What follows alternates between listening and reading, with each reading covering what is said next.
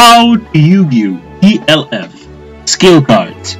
Here is the layout of a skill card in Duel Links. 0. Flip this card over when you activate this skill. 1. Card name. 2. Effect text. 3.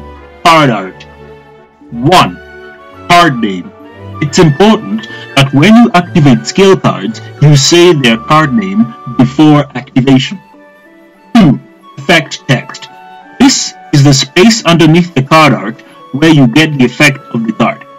After activation of a skill card, make sure to read the effect so that you and your opponent understand the effect.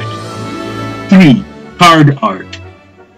This is the picture underneath the card name. It varies in design for each card and usually has the character of the skill card which you are currently using. Exceptions may apply in some instances. Things you need to know. A. Skill cards in Duel Links cannot be negated. B. Each player can only have one skill card during a duel. C. Skill cards are activated only during your turn. Also, they can only be activated when you meet their activation requirements. Things you need to know. Part 2. B. Duels begin by having each player placing their skill card face down in front of them, where both players can see the character but not the actual skill being used. E.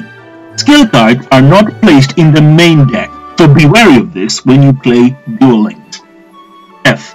Skill cards activation can only happen when no resolution or chaining is taking place. This means even if you meet the skill card's activation requirement, no effects must be present on the field. You are now one step closer to becoming a Yugioh master. My fate is in your hands. Like and subscribe. Hate and subscribe. You could decide to not subscribe at all. The choice is yours. Goodbye.